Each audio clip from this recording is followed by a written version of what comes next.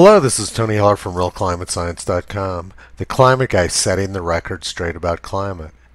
This video is titled, How Did We Survive the 1970s? Practically every year during the 1970s, scientists posed a new mortal threat to our existence. I'm going to cover a number of those in this video and discuss the reason why they were occurring. The American philosopher H.L. Mencken wrote, "The whole aim of practical politics is to keep the populace alarmed and hence clamorous to be led to safety by menacing it with an endless series of hobgoblins, all of them imaginary." Let's look at some of those hobgoblins. In 1969, the world's leading population expert Paul Ehrlich from Stanford University told the New York Times, "We must realize that unless we're extremely lucky, everybody will disappear in a cloud of blue steam in 20 years. The trouble with almost all environmental problems is that by the time you have enough evidence to convince people, you're dead." So according to the New York Times and the world's leading population expert, we were all going to be dead by 1989. But Ehrlich was just getting started. A year later, Ehrlich said, "The oceans will be as dead as Lake Erie in less than a decade.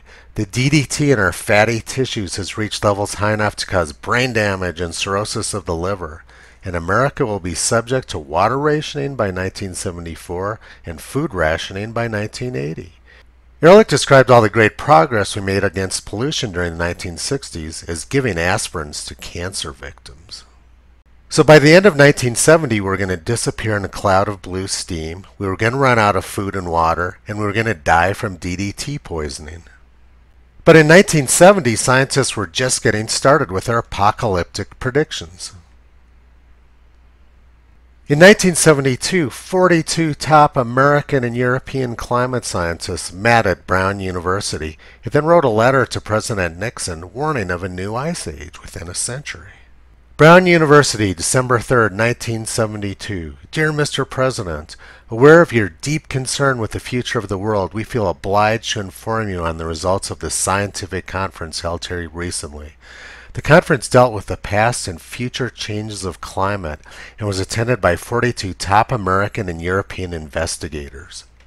The main conclusion of the meeting was that a global deterioration of climate, by order of magnitude larger than any hitherto experienced by civilized mankind, is a very real possibility and indeed may be due very soon. The cooling has a natural cause and falls within the rank of processes which produced the last ice age. The present rate of cooling seems fast enough to bring glacial temperatures in about a century." So it was only 1972 and we were already going to disappear in a cloud of blue steam. We were going to die of thirst, die of hunger, die of DDT poisoning, and now an ice age was going to come get us too. Ehrlich predicted that we would run out of water by 1974, but I don't think that happened. So he switched over to a different scam in 1974. He switched over to the global cooling scam.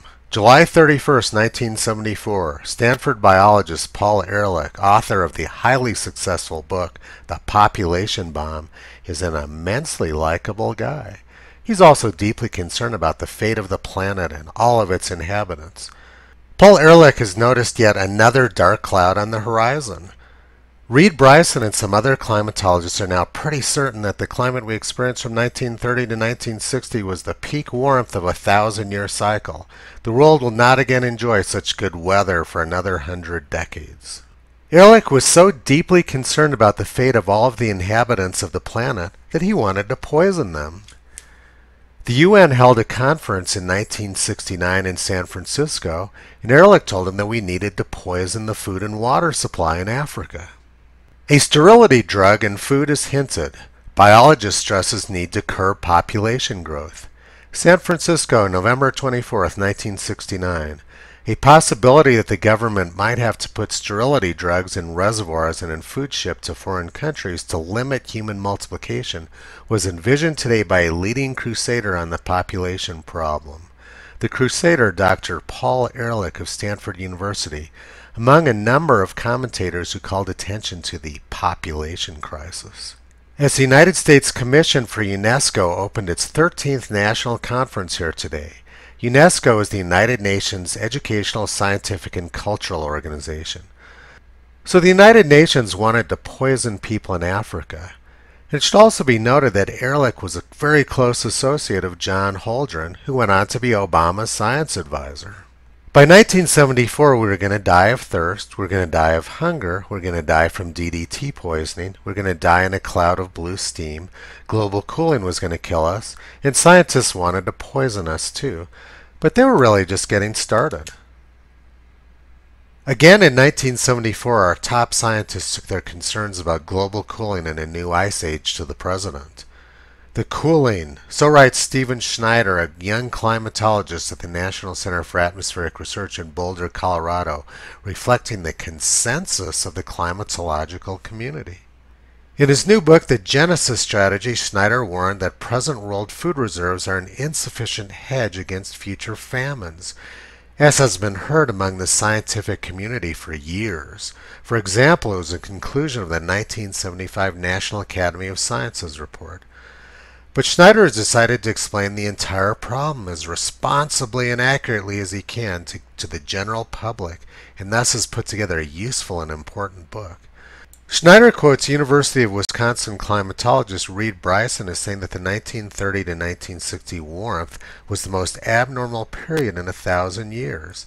In fact, conditions of a steady warm weather in the northern hemisphere during that time favored bumper harvests in the United States, the Soviet Union, and the wheat belt of northern India and Pakistan.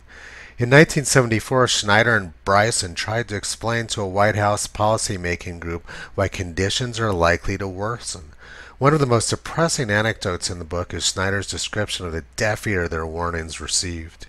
It must have been hard for the president to keep up with all these apocalypses. We had the cloud of blue steam, we were going to run out of water, we were going to run out of food, DDT was going to kill us, we were going to have global cooling, the government was supposed to poison us.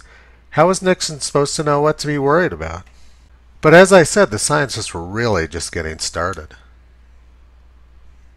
In 1977, Jimmy Carter, the nuclear engineer, as he called himself, warned that we were going to run out of oil in the first decade of the 21st century. The hard truth, as the Carter administration sees it, is that the world's oil supplies cannot much longer sustain the world's increasing oil consumption. The world's oil will disappear in the first decade of the 21st century. So things are bad. We're going to die in a cloud of blue steam. We're going to run out of food. We're going to run out of water. Global cooling was going to kill us. DDT was going to get us. And now we're going to run out of oil too. I just don't see how things can get much worse. But apparently they can. In 1979, scientists told us that nuclear reactors were going to melt all the way through the Earth and make Pennsylvania uninhabitable. Wednesday, March 21st, 1979, The China Syndrome, a film dramatizing America's worst fears of what could happen in a nuclear power plant suffered a critical malfunction, opened at theaters across the nation last week, sending shockwaves through audiences and the nuclear energy industry alike. The furor concerning this film has risen because even though the accent portrayed in The China Syndrome is fictitious, many of the events leading up to it are based on actual occurrences. The film should be of particular interest to local viewers because it concluded that an area the size of Pennsylvania would be rendered uninhabitable by the China Syndrome. So we were all going to die in a cloud of blue steam, we were going to run out of food, we were going to run out of water, DDT poisoning was going to get us, global cooling was going to kill us, we were going to run out of oil, and now nuclear reactors were going to melt through the earth all the way to China, making Pennsylvania uninhabitable. But that wasn't the only thing that was going to make Pennsylvania uninhabitable. Things just kept getting worse. By 1980, acid rain was also going to make Pennsylvania uninhabitable. February 7th, 1980, highly corrosive acid rain is a serious threat to Pennsylvania. He doesn't see it, feel it, or smell it, but when it rains or snows east of the Mississippi, sulfuric acid falls on a man's head. What we see is frightening a lot of scientists, says Dr. George Hendry, a researcher at the Brookhaven National Laboratory. It's a lot worse than we thought. The Carter administration has asked Congress for a 10-year, $100 million federal acid rain assessment program. And that's really the crux of all this. Scientists need funding to keep their research going. In order to get funding, they have to scare people. They have to tell people scary stories. If they don't, nobody's going to give them money to tell them, oh yeah, there's really no problem, everything's okay. So they make up stories like global warming, global cooling. There always has to be a crisis going on. And this suits the needs of government perfectly. Politicians also want to have a crisis going on all the time. Mencken said, the whole aim of practical politics is to keep the populace alarmed and hence clamorous to be led to safety by menacing it with an endless series of hobgoblins, all of them imaginary. So scientists wanted to create imaginary hobgoblins, and government wants it too. So they work together, they fund each other, and they help each other out. We didn't die in a cloud of blue steam. We didn't run out of water. We didn't run out of food. DDT didn't kill us. Global cooling didn't kill us. Global warming didn't kill us. Acid rain didn't kill us. We didn't run out of oil. None of these things happened. Yet people keep insisting on believing this nonsense coming out of the scientific community. At some point we need to grow up and we need to start dealing with reality. Visit Toto on the web at realclimatescience.com. He's been pulling back the curtain on junk science for a long time.